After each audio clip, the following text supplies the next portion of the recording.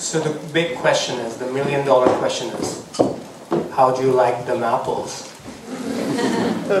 Who knows which one this line is from? Anyone? How you like them apples? No one?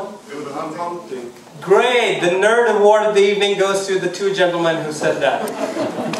Right. I had the privilege of watching this movie with 4 different schools in 2 different screenings, and I can tell you, it's really amazing to see the reactions of adults and children because they enjoy this movie thoroughly.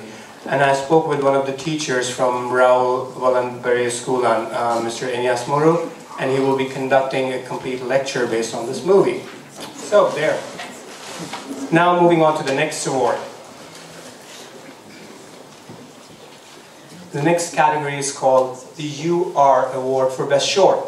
And the award goes to Eftermiddag, An Afternoon, from Denmark by Soren Green. I also watched this movie with Soren in the audience, and we had a Q&A session.